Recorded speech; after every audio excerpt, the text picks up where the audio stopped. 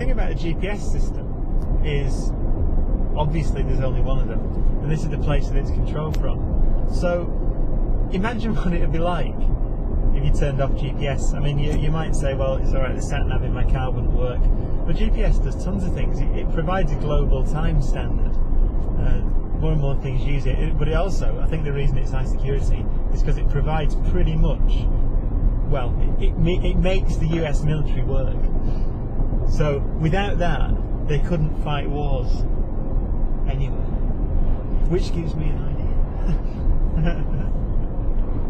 I wonder if I can just like turn it off.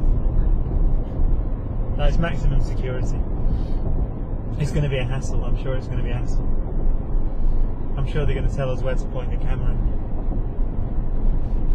and how to point the camera. See, if only everyone knew what danger we put ourselves in to learn about gravity.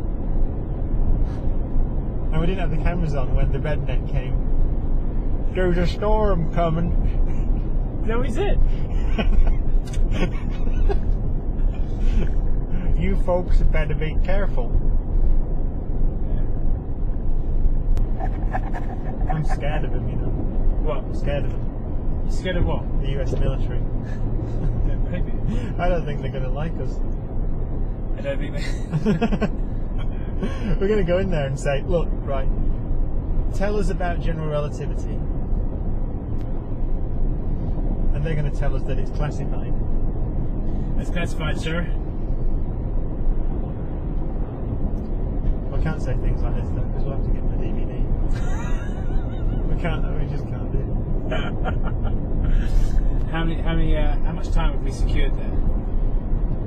We've managed to secure 120 minutes. That's 120 minutes. That's 7,200 seconds. So we've got 7,200 seconds. Everything is time. Yeah. Oh, there's mountains. Where are the mountains? Where are the mountains there? That's 7,200,000 million nanoseconds. 7,200,000 million. So that's 7.2 million nanoseconds. You really do need to get out more. No, but that's the only place on Earth that's going to be able to throw us out to the nanosecond. What were you using? A GPS satellite navigation system? Where were you going? GPS headquarters. Did you get there on time? No. We got lost.